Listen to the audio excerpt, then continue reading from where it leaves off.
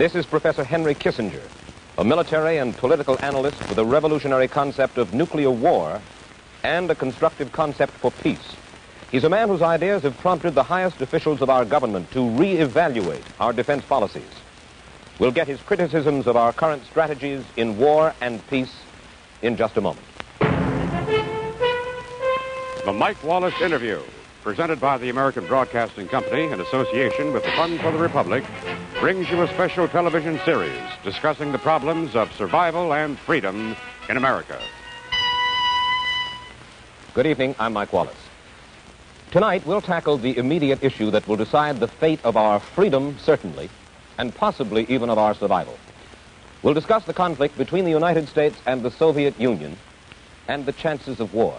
Our guest, Professor Henry Kissinger, Associate Director of the Center for International Affairs at Harvard University, and the man whose recent proposals substantially influenced President Eisenhower's plan for military reorganization. Dr. Kissinger, last year, your attack on our foreign and military policies was apparently found so disturbing that the New York Times carried this front-page story. They said, for the first time since President Eisenhower took office, officials at the highest government levels are displaying interest in the theory of the little or limited war. The theory of massive retaliation is being re-examined. That was a year ago. What has come of the re-examination? I think the theory has been re-examined, the practice has not been. The theory has been found wanting then? The theory has been found wanting, but I don't think we have made the effort or spent the money or made the sacrifices necessary for to get a capability for limited war. Well, now, in order to better understand your proposal for limited war, perhaps it would be well for you to define what you understand to be our current United States military policy. What is our military policy? Well, our current military policy is based on the doctrine of massive retaliation, that we threaten an all-out attack on the Soviet Union in case the Soviet Union engages in aggression anywhere. This means that against almost any form of attack, we base our policy on a threat that will involve the destruction of all mankind. And this is too risky and I think too expensive. You obviously think it's wrong, dangerous to our security. I wonder if you would expand on that.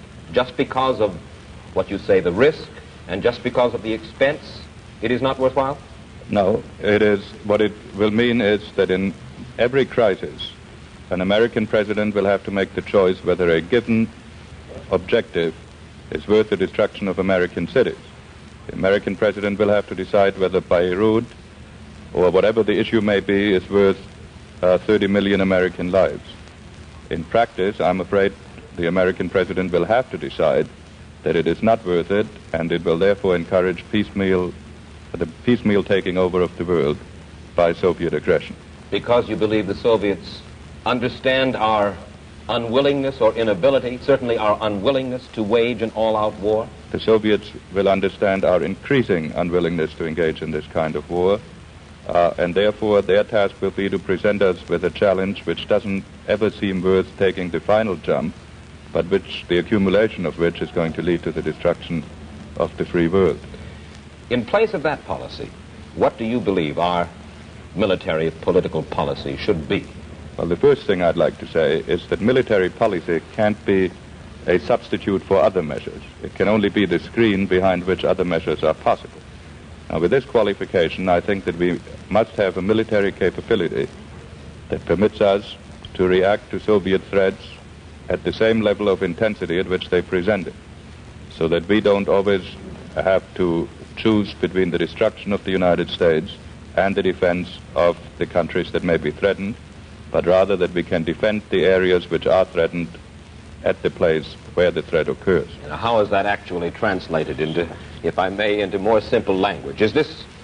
Are you simply talking now about a policy which includes limited war? It's a policy that, yes, that we are ready to engage in limited war, that we have troop transports, air transport that enables us to get into position quickly, and that we have the forces to engage in limited war, which we do not now have. Can you give me an example of how this might actually work out? Well, at the moment we have 13 divisions. It is clear that with 13 divisions we are incapable of resisting Soviet attacks when the Soviet Union has 175 divisions. If we had more divisions and if we had air transport, then in case of a Soviet attack, say on Iraq, we could airlift a few divisions into the area and together with local forces attempt a defense. President Eisenhower, you advise limited war, or you suggest the use of limited war, limited nuclear war indeed. President Eisenhower said about 2 years ago, he said, war in our time has become an anachronism. Whatever the case in the past, war in the future, he said, can serve no useful purpose. A war which became general as any limited action might, he said, could only result in the virtual destruction of mankind. Now that's the rub. It would seem that any limited nuclear war might boil over into a total war, and so the question is we must put to ourselves is, dare we take the chance? Well, let me answer this question in two parts. You say I advise a policy of limited nuclear war. I do not advise that we initiate war. The question of war will arise only if the Soviet Union attacks. Then, if the Soviet Union attacks, and in fact we are very much more afraid of total war than they are, they will gradually blackmail the free world into surrender. Everything that I say is based on the assumption that we are as willing to run risks as the Soviet Union. If this is not the case, we are lost. And I think we ought to face that fact. Let's look at some of the measures. Let's look at some of the measures which you propose for keeping a limited war limited. You say, for instance, that in the midst of a limited war, each side could be required to list its strategic air bases, which would then be immune from attack. All cities within 500 miles of the battle zone would be immune from nuclear attack if they were declared open and certified so to be. It could be proposed that no weapon larger than 500 kilotons will be employed unless the enemy uses it first, and so forth. Now, two nations which up until now have been unable to agree on armament control during peacetime, according to Dr. Kissinger, are expected to engage in fairly complex Marquis of Queensberry rules in the midst of a nuclear war. It doesn't sound sensible, sir. I know it doesn't sound sensible, and nor does the destructiveness of modern weapons sound very sensible. What is required here is a completely new order of thinking. I hold no particular brief for the specific limitations which I recommended. What I am saying is this. Both sides, if they know one thing, they know that an all-out war will mean the destruction of civilization, of their own as well as of the other. They also know they will therefore have an interest in keeping any war that does break out to the smallest possible proportions. If they're looking for an excuse to expand it, they will expand it. I am assuming they're looking for an excuse to limit it. What we have to do is to bend our ingenuity towards finding means to limit any war that might break out either through accident or through design. Whether these particular limitations are absolutely the right ones, I wouldn't maintain. But the great difficulty has been that traditional military thinkers, trained with conventional strategy, have simply dismissed all new forms of thought and have not addressed themselves to what seems to me to be a very real and serious problem. Then you think American strategy should be reevaluated to restore war as a usable instrument of policy? American strategy has to face the fact that it may be confronted with war, and that if Soviet aggression confronts us with war and we are unwilling to resist, it will mean the end of our freedom. It boils down then to a value choice. In these terms, yes, I think war must be made a usable instrument of policy. Let me throw another argument at you, if I may, Dr. Kissinger. I'd like to quote from a study that has been released just a few hours ago, called Foreign Policy and the Free Society, written by Walter Millis and Father John Courtney Murray. In it, analyst Walter Millis writes as follows. He says, the concept of limited war presents a simple fallacy in logic.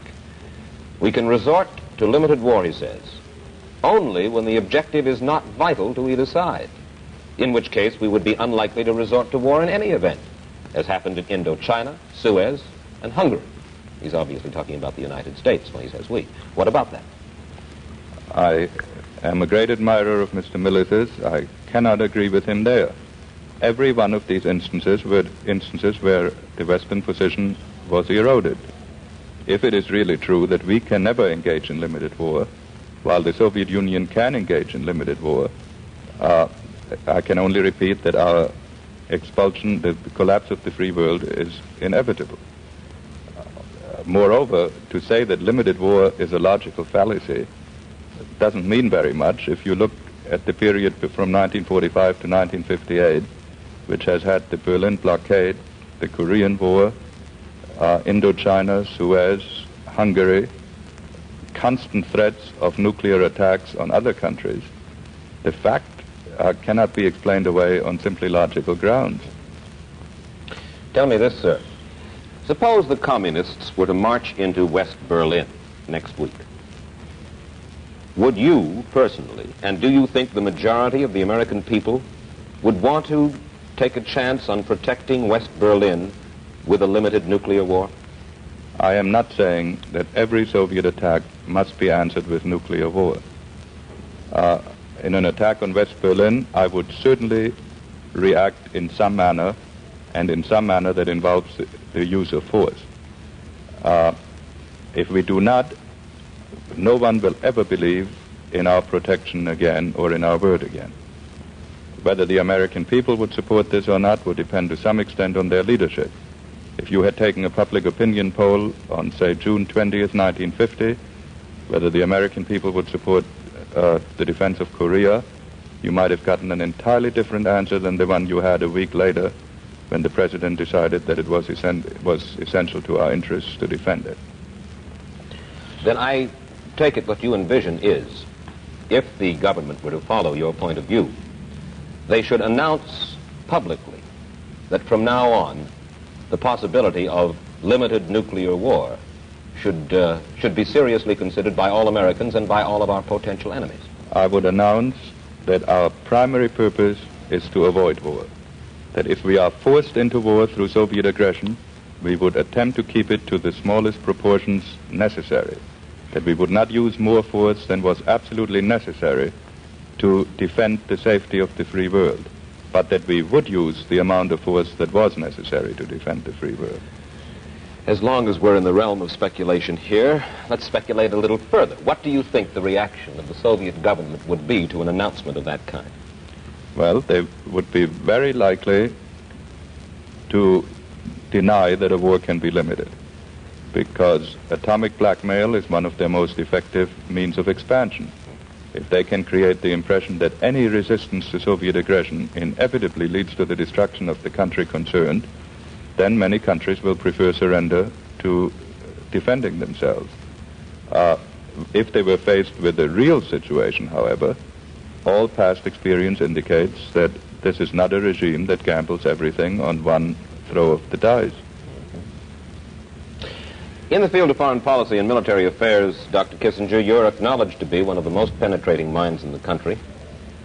Last year, as I have mentioned, you published a military analysis which rocked Washington. Yet, you devoted it almost exclusively to framing a war policy rather than a peace policy. Could this be indicative of what is happening to our thinking here in America? Isn't this indeed what many of our allies criticize us for? Well, I would reject this description of my book. I did not frame a war policy. I framed a policy which I think is the only one that is going to preserve the peace. I am afraid that weakness is certainly going to lead us into a position where finally we will be forced to engage in very extreme measures to defend ourselves. I would therefore reject the description of my recommendations as a war policy.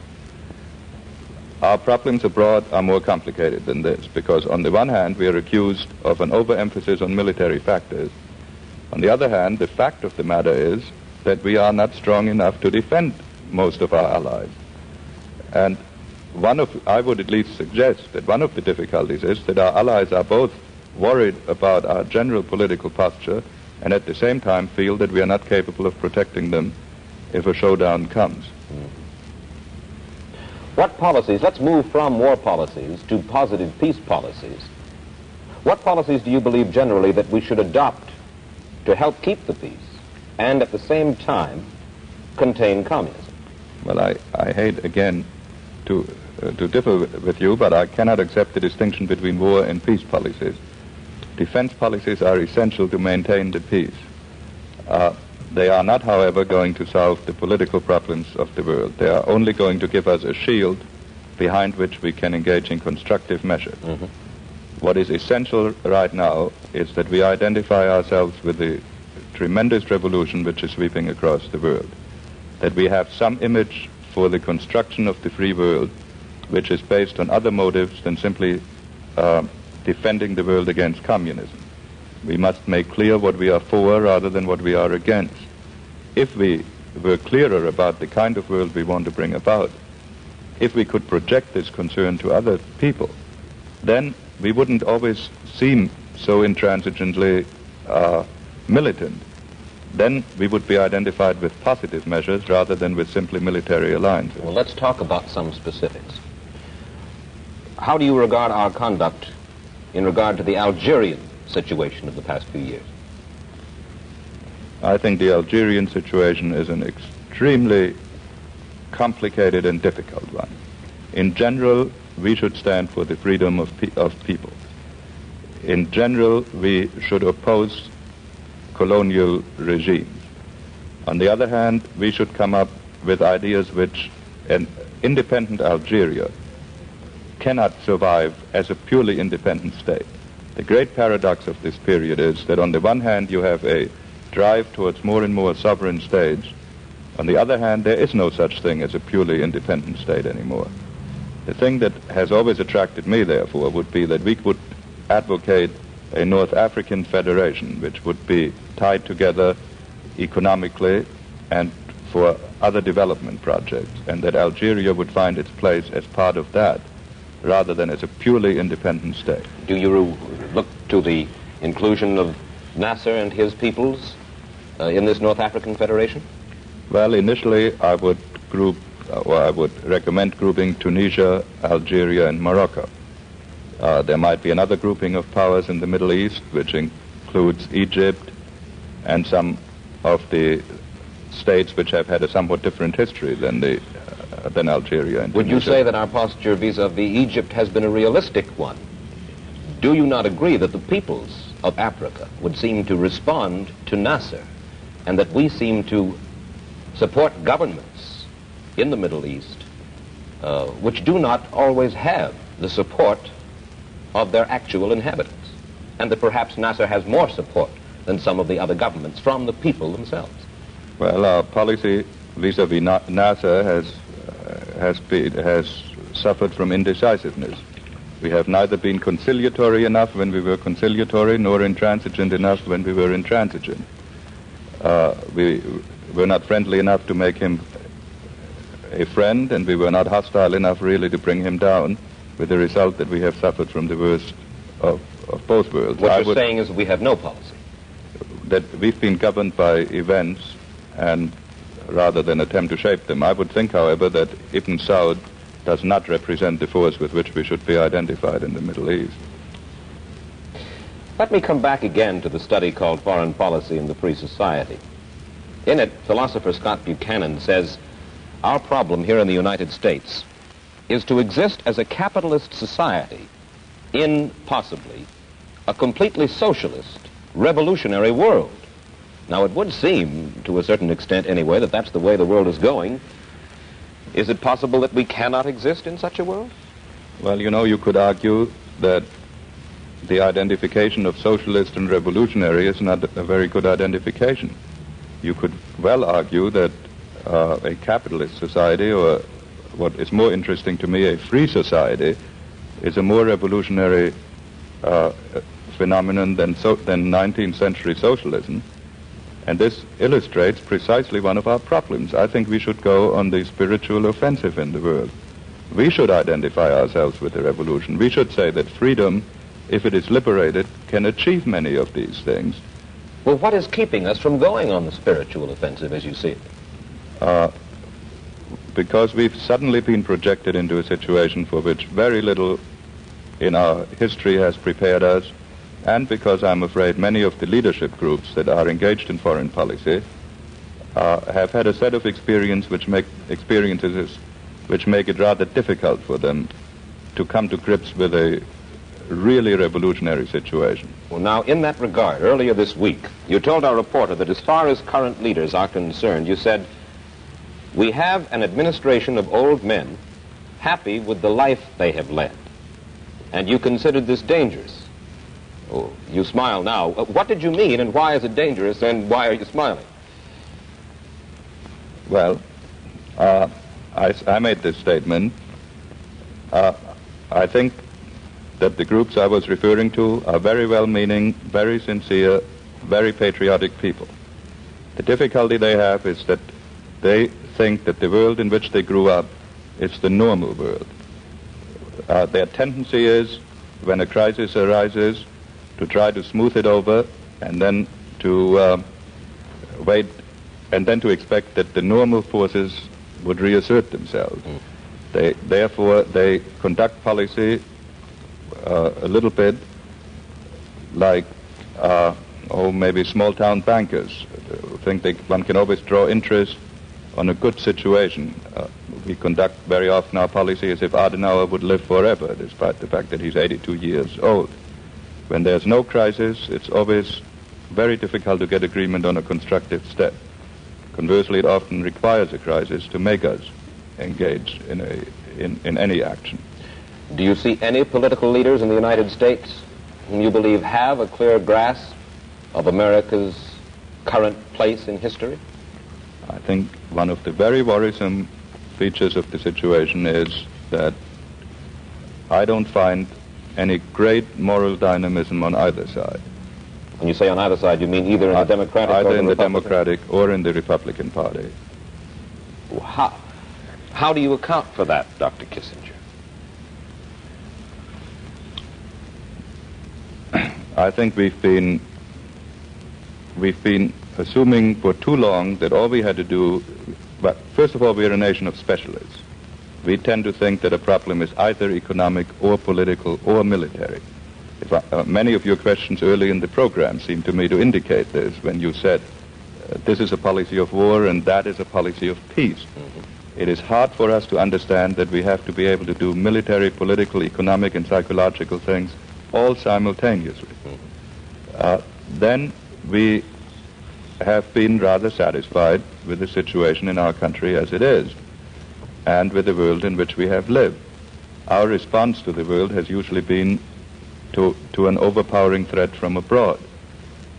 Therefore, even when we have engaged in constructive steps like the Marshall Plan, the Greek-Turkish aid program, which were very great efforts, nevertheless, we've always justified them on the basis of a communist threat, very rarely on the basis of things we wanted to do because of our intrinsic dynamism. I believe, for example, that we reacted very wrongly to the riots in Latin America. Rather than saying these are communist-inspired and we must react to, we must keep Latin America from going communist, we should have said this recalls us to our duty. These are things we want to do because of the values we stand for, not because we want to beat the communists. But the question is, why are we as unaware? Why are we as unavailing? Is it because we have been projected into world leadership in too much of a hurry, unprepared for it? Is that one of the reasons? This is one of our very basic reasons, is that we've been projected too much in a hurry. And it must also be said in fairness that we have done rather well considering all the challenges that have been thrown at us. It is too bad that rather well isn't good enough. Another problem is that the people who emerge in leadership positions in this country usually come from a lifetime of experience which doesn't prepare them for the conduct of foreign policy. They may come from business or from law or even from the universities. Well, certainly not in the case of John Foster Dulles. How would you evaluate the overall impact of Mr. Dulles on the world position of the United States? I think that Mr. Dulles is a very skillful tactician, that he shows extraordinary ingenuity in escaping from specific crisis situations. Unhappily, the real problem in the world at the moment is to prevent the crisis from arising. It is to project an image of American concern and of American purpose. This he is much less successful in doing. He often gives the impression of being so infatuated with the mechanics of foreign policy and with the negotiation aspect of foreign policy that he has not succeeded in projecting the deeper things we stand for, and often has created great distrust abroad. Who, if any, are the men in public life whom you admire, you personally admire and look to for leadership for the United States, Dr. Kissinger? Well, I must say, first of all, that I'm here as a non-partisan, that I'm an independent. Understood. I don't stand for either party in this. This depends. I've respected Mr. Stevenson in many of his utterances, respected Mr. Atchison in many of his utterances, although I've disagreed with him very much on other things. It's very difficult for a party out of power to prove what it can do. But there is no Republican who comes readily to your mind in whom you have that confidence that that man has an understanding, the understanding that we need to lead us at this time. I hate to engage in personalities. I think that Mr. Nixon in his public utterances recently has shown awareness of the situation, but